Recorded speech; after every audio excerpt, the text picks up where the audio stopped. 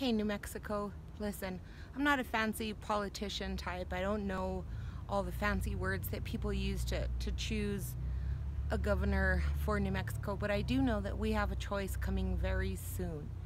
And I spent this morning meeting Congressman Pearce and listening to what he thinks about our state and listening to his vision for moving it forward.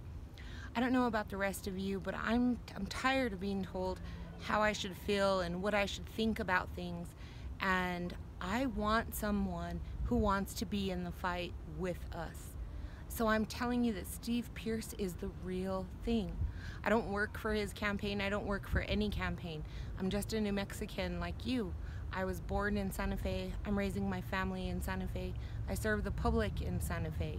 I'm just a regular person who understands that Steve Pearce is right for New Mexico.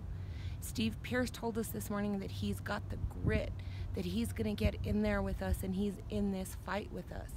Steve Pearce came from nothing and built himself and created a life for himself that it's a life worth living. What he said to us this morning is that even for those that are downtrodden, those that are suffering from addiction, if they're in the fight, if they want to have a life worth living, he's in it with them. I don't want to hear a politician tell me what I should want. I don't want to hear a politician tell me what I need.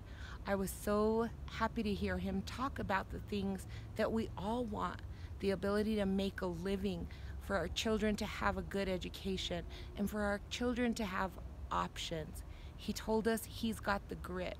He told us that he can help keep our kids in this state.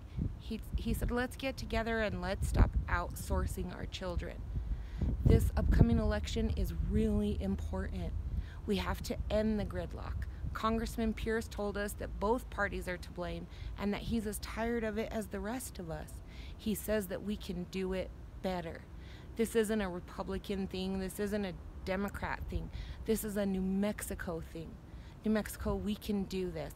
Let's get together and put Steve Pearce in this office in November. Steve Pearce for governor.